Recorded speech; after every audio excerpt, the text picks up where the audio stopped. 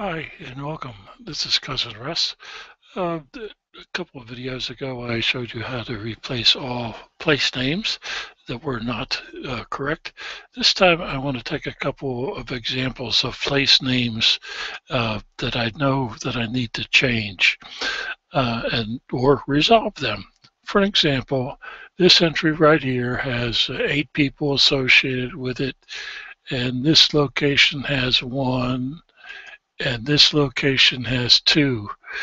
But if you look at the little pinpoint, they're the same place. So how do I resolve that? This was a file that was created before we had place name standardization. So that's why it has the term township and county in it. The current version of Family Tree Maker uses Bing Maps, and if you look down in the lower left-hand corner here, it says Bing. So these maps are created by Microsoft Bing product. So the place name authority, that is the places that show up here, are from Bing, and they're current place names, and I will deal with her historical place name at a later show.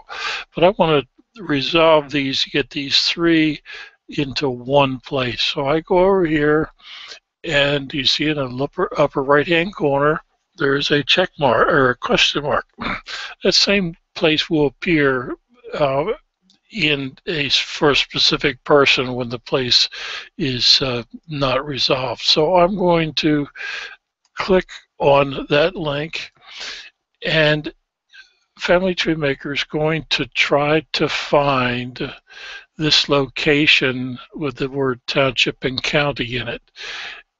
And that's what's here, but this is the correct format. If you take the word township out and the word Bucks County, or take the word county out and add USA, and I will just say that this is a country name, which may be obvious to us, but there's a way to control that in what you see on the screen and what's in reports. For best use of this map, I have found that in the data entry that you use USA. So I just selected it, and then I'm going to replace what I have up here with what Family Tree Maker found. And I said replace. Oh, I should point out that before I did this, I backed up my file as usual. I didn't do that because I'll just tell you that I did it. So that was one of them. Now I want to go down here to the next example that had 2, and this time Buckingham did not have the word township, but it did have county. So I'm going to do the same thing, and it found the Bucks County because Bucks County is still in my database. I don't want that.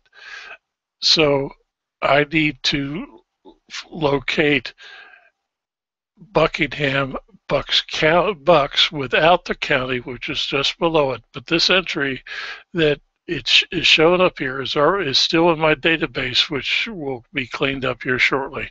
So I'm going to select that, and I'm going to replace that for these 2 people.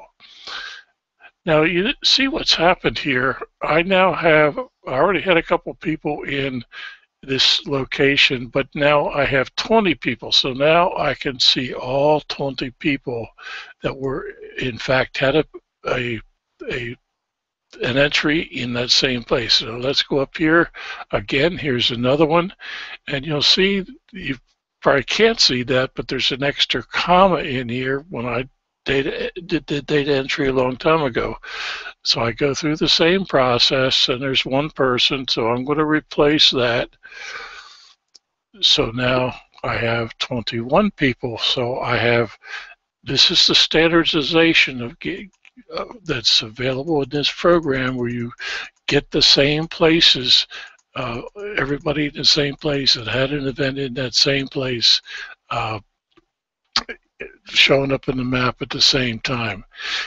So that is that. Now, There's another entry up here that I'm going to have to clean up, but I will do that at a different time because it's a little more complicated.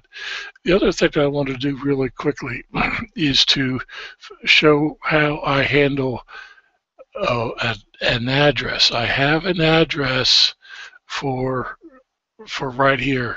It's in Levittown, Pennsylvania, and it's got a zip code. Well, let's see if we can't handle that.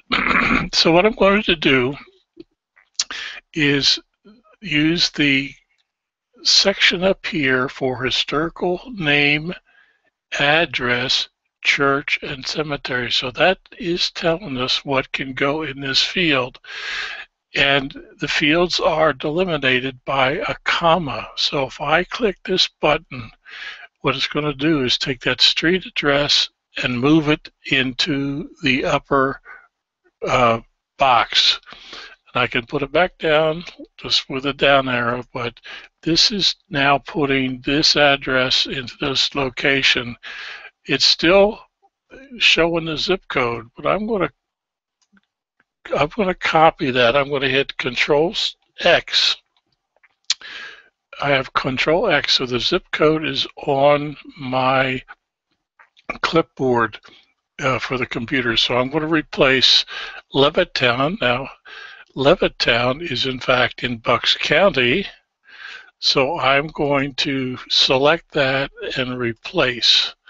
So now in Levittown, I have that address. I want to put the zip code into the address field by clicking here and doing the plus sign and click on the address and click go, and it's going to take me to that person's address field.